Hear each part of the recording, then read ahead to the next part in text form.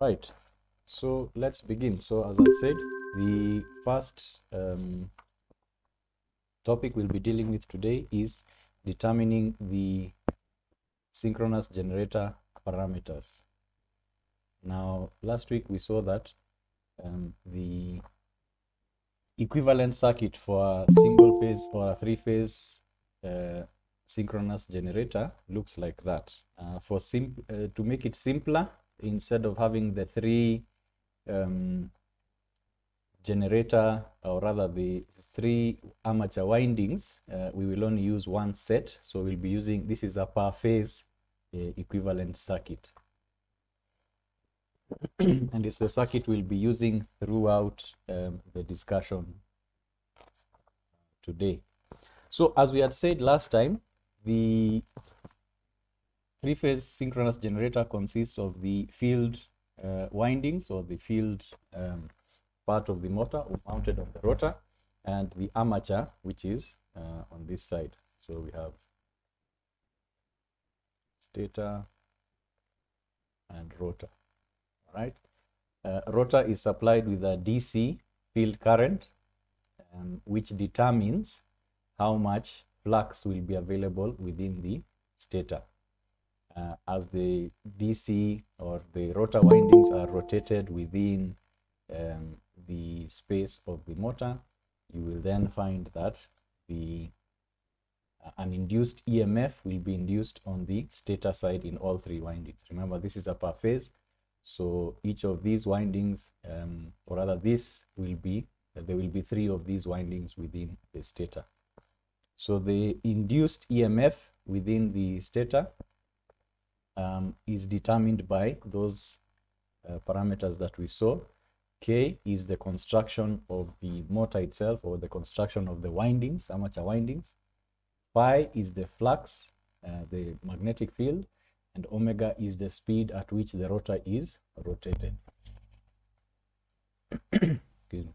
So phi, as we had said, is directly proportional to the field current that is applied, which is why we have the adjustments, the adjuster resistor that is on the rotor, on the field exciter, right? Let's say stroke exciter. Okay. So now on the field exciter, we know the parameters that are there. So we know how much voltage we are putting in, we know how much current we can put in. This would be very easily done by having an ammeter connected to the supply for this rotor or exciter. So it is quite straightforward to measure that. For the side of the stator, you would then have various elements that you need to determine. So we would want to determine the induced voltage, you'd want to determine the synchronous reactance, and you also want to determine your armature resistance, right?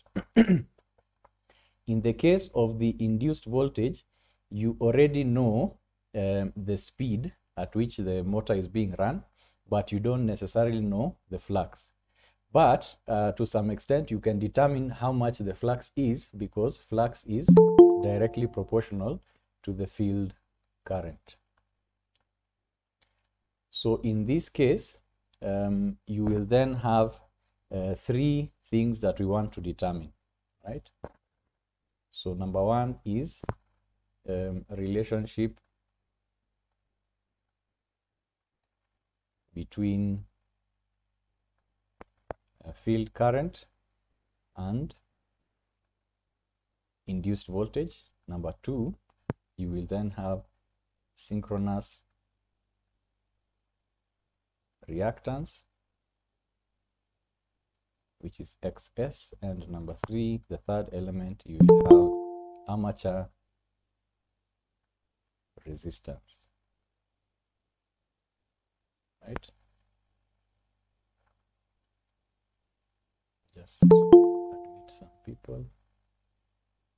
Okay. Armature resistance. So the armature resistance straight away is the most straightforward to determine, in that when you have your armature resistance, if you have your 3 windings, say for example, let's take your armature windings as indicated like that. Let's say they are connected in star. You have your R, Y, and P windings. In order for you to determine the armature resistance is simply the resistance of the coils or the windings that are used to make up the alternator or the armature. So that would be very simple in that you would simply connect 2 of them in a star configuration, and you would assume that is RA, that is RA. And if you know, if you have a voltage supply, if you know the current that is flowing through and the voltage that you have supplied, it would be fairly straightforward to say that 2RA, because you have connected 2 of them together, is equal to voltage over the current. Whatever voltage you put in as a test voltage will give you the current that you can measure using, say, an ammeter, if you add it inside there. Yeah, and that would be able to give you the values of the windings. Usually, because machines are designed to be balanced, it is safe to assume that RA will be the same for all 3 sets of windings. So any 2 of them would give you a good average armature resistance. So that is pretty straightforward. Straight away, you can determine whatever is here in this circuit. So that's parameter number 1. We still need EA and we still need XS. All right. The reason why we don't need terminal voltage and the armature current, these are externally measurable from the machine. These are connected to the outside world. Here we are looking for parameters that we do not directly have access to because they are inside the machine, right? And XS, as we said, synchronous reactance, is dependent on the operation of the machine, how the machine is running. So let's start with the relationship between field current, IF, and magnetic flux, phi. So in the case of the 3-phase synchronous generator, you will have, let me let somebody in, you will have a relationship that looks like that, right? Remember, your VT here is your terminal voltage as measured on the outside, all right? Here it is indicated V phi, but it can also be called VT, okay? That is your terminal voltage measured from the outside, and we want to see what is the relationship of that terminal voltage to the field current or the exciter current that we are applying, this DC current that we are putting here. What's the relationship between the two? Now, remember, this can be found in that VT is equal to EA plus, minus JIAXS and minus minus IARA, right? So to some extent, VT and EA have a relationship with each other, barring the effects of these ones. So there's a direct relationship between the two. But we also know that, of course, EA is equal to K phi omega. And in turn, we know that phi is proportional to IF. So phi leads us to, the field current leads us to phi, which leads us to EA, which leads us to VT, which means that this relationship here is very similar to the relationship we saw in the last lecture between the induced voltage or the magnetic flux that is created and the field current that we have, right? So as the field current increases, you see there's a linear relationship up to a certain point. Let's call it that point, okay? Beyond that point, you can see that it tends to now, it deviates from the straight line. This is because of course, the effects of saturation. At some point, there is a maximum amount of current that you can, or there's a maximum amount of magnetic flux that you can induce within the windings of the stator. So any increase in the field current on the rotor side or on the exciter has a limited increase in the amount of magnetic flux that we are creating within the stator. So the usable or the straight line relationship ends at a certain point here. Okay. So now those are the relationships between the two of them. Now, in order to test or in order to determine and to obtain this characteristic within test parameters, we would disconnect all loads from the motor. That's number one.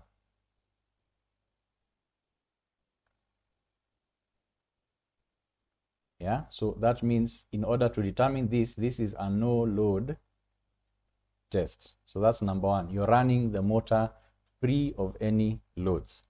Number two, you would run, you're running the generator, not the motor, the generator. You would run it at rated speed. So the speed that you would normally run it, usually if it is for main supply, whatever speed would give you 50 hertz is what you run the connector at. And then it would simply be a case of gradually increasing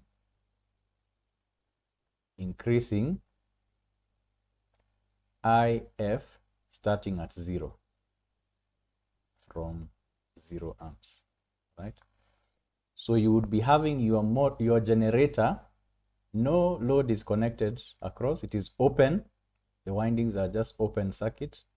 There's no load there, but you can measure the terminal voltage even though there's no load. There's a voltage that would appear.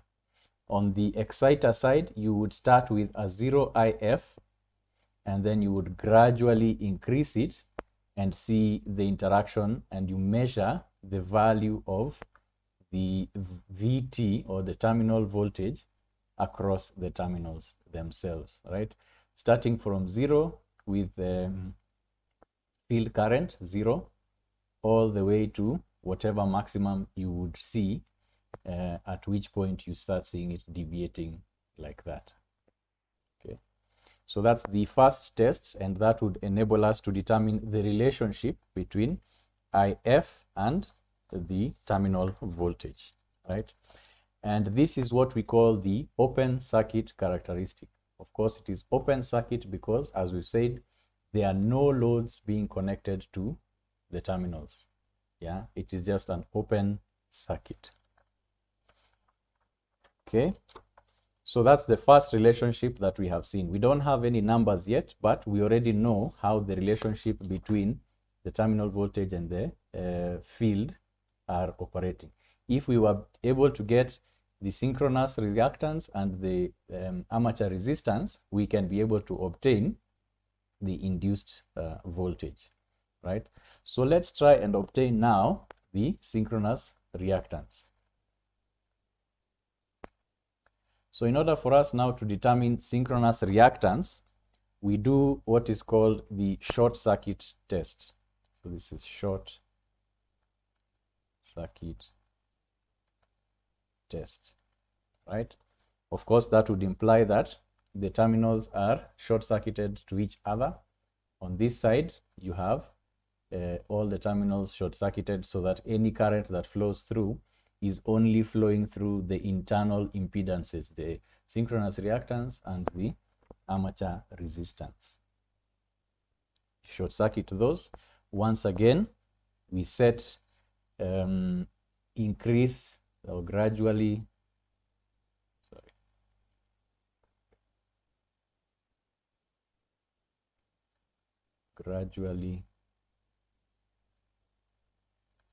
increase field current from 0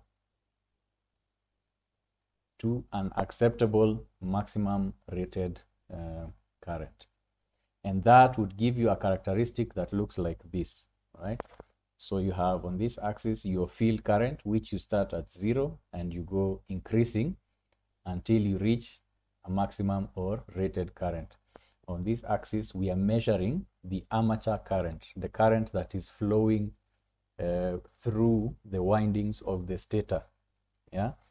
So instead of connecting, or rather as you short circuit the terminals, you would be able to connect armature that would be able to measure the value of your armature current. Yeah, you connect an ammeter that measures the value of the armature current.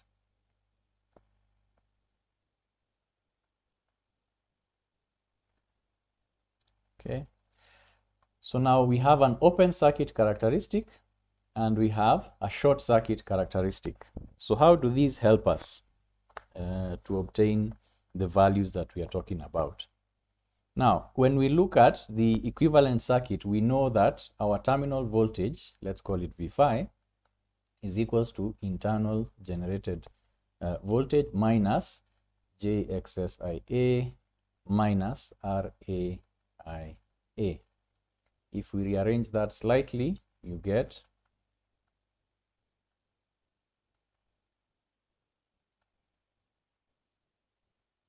right. So you have your voltage and your impedances. Now, in short circuit conditions such as this one, right, terminal voltage here will be 0. Okay, so this is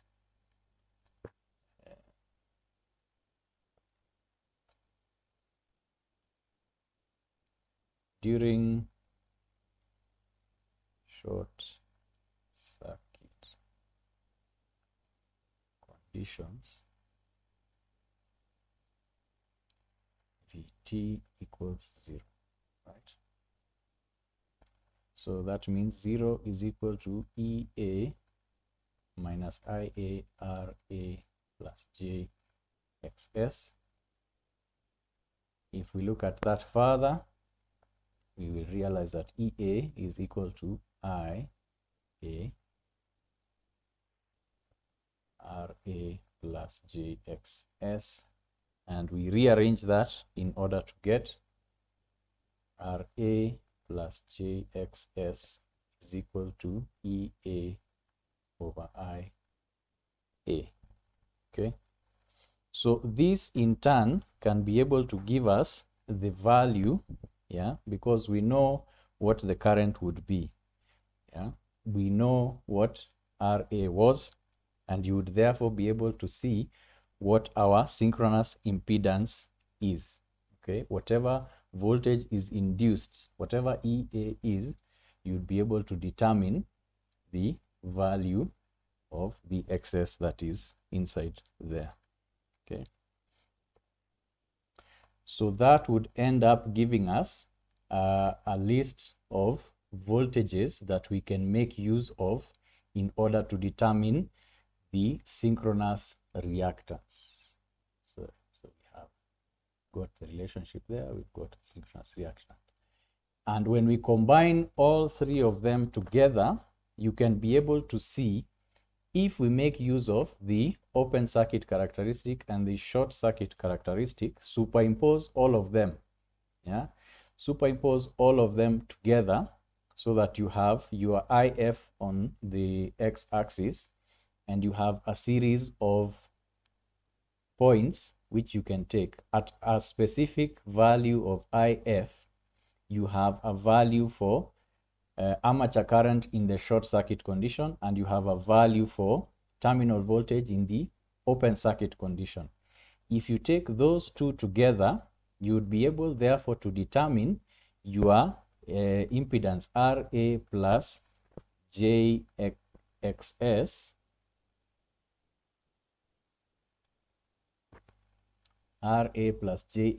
which will be given by VT here over IA here at a specific given value of IF, or at a given excitation under certain conditions. Remember that if you hold the IF constant, your internal induced voltage EA will be the same in both cases. Yeah, but because the two loads are different, that would be able to give you the two loads, meaning you have open circuit or you have short circuit. Short circuit is, you know, you're only looking at the internal loads. The only load that you have is the internal impedances. So that would be able to give us this relationship. And remember, we already found the armature resistance, so that is known. Vt at a given value of IF is known. IA at a given value of IF is known from the short circuit. This is from the open circuit. So therefore, you are able to determine the last component, which is JXS. All right. So you have your components now all being able to be determined from your parameters. So using those three tests, you have the DC resistance, which is here, which we used similar to the way we would determine the resistance of any windings of any electrical machine. You have the open circuit characteristic, that is the no load test, and you have the short circuit characteristic when you short circuit the machine. Using all of those, we are then able to determine in turn the resistance and the synchronous reactance. Bear in mind, synchronous reactance is only valid at this particular point. Okay, it is this line that is here, not a point, sorry, at this particular range. Beyond the saturation point, your value of synchronous reactance now changes. You can see it here, right? So it is only, this method is only usable in that range. But generally, you would use your machine, you would use your generator within that range. Any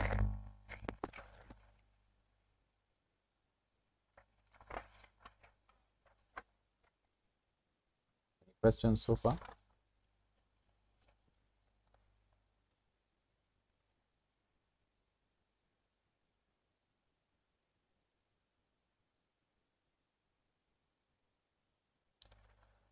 So let's look at that. Let's say you have an unknown machine. Yeah, it's a 200 kVA, 480 volt, 50 hertz, star connected synchronous generator. Rated field current is given as that. And you carry out a series of tests, the three tests we've talked about: open circuit, short circuit, and then when you apply a DC voltage across the two terminals, the three tests that we talked about. What are the values of armature resistance and approximate synchronous reactance in ohms that would be used in the generator model? So the generator model is what we have here. Okay, so first of all, let's do our resistance test.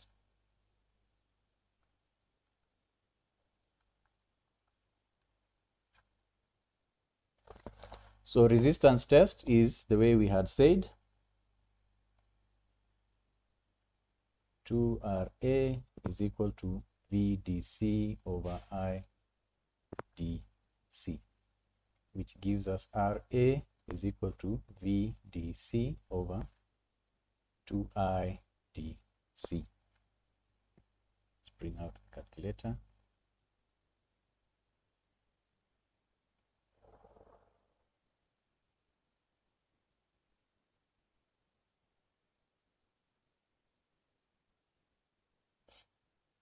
So what's our VDC? It's 10 volts. So RA, 10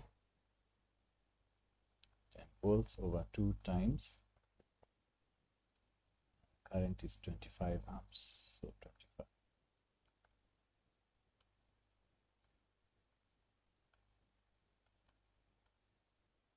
Which is 0.2 ohms, right? So that's your first value, RA. Then let's look at some other valuable measures, okay? One of the ones we would want to look at is internal generated voltage. So in this case, the internal generated voltage is equal to the terminal voltage in open circuit conditions, right? So here we have our open circuit conditions. Okay, right, at terminal voltage in open circuit it will be 540, but remember we are doing a per phase model, so we'll do a bit of conversion. So EA is equal to 540 over root 3, which is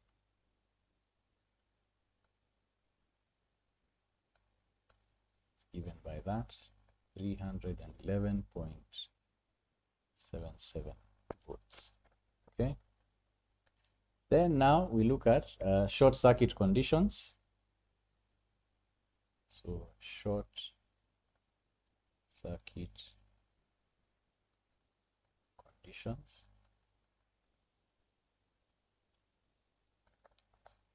In the short circuit condition, we can get our IA. So IA, armature current in short circuit, is the same as the load current when we have short circuit conditions, which is given by 300 amps, which was listed here, right? At the rated IF, we have 300 amps.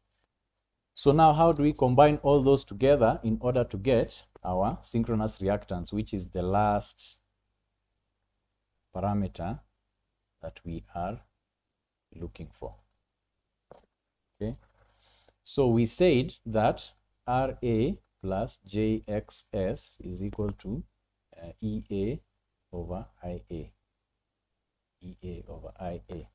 Remember, EA was being found from terminal voltage in open circuit conditions, which is there, right?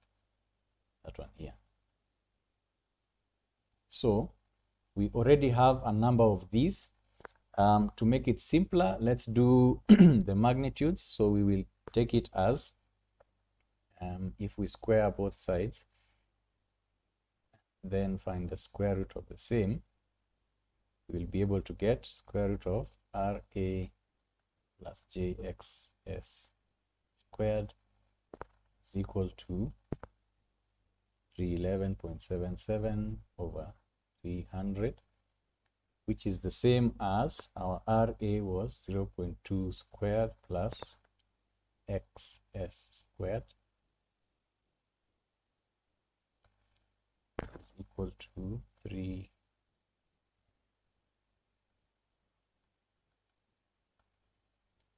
So it is 1.0392. Okay.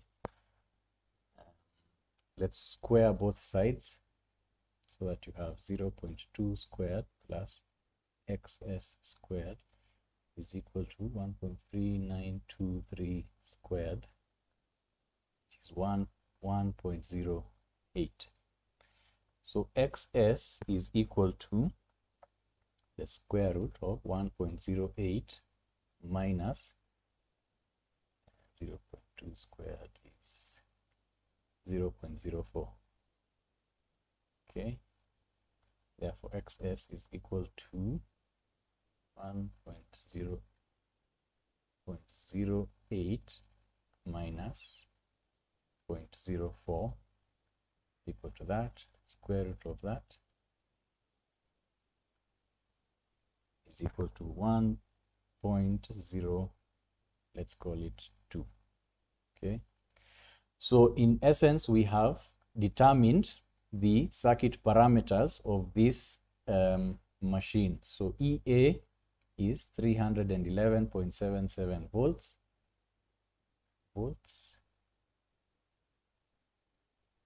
RA is 0.2 ohms. And the XS, which we have just found, is 1.02 ohms. Right? So those are the determining parameters, and we have been able, therefore, to establish through a simple series of tests how we can determine the two of them. Okay. Now, one thing about synchronous reactance, because it is so much larger than the RA, yeah, 1.02 compared to 0.2. In fact, when we are adding them here or when we are subtracting here, you can see that the difference is very, very small. So for example, if you take the square root of 1.08,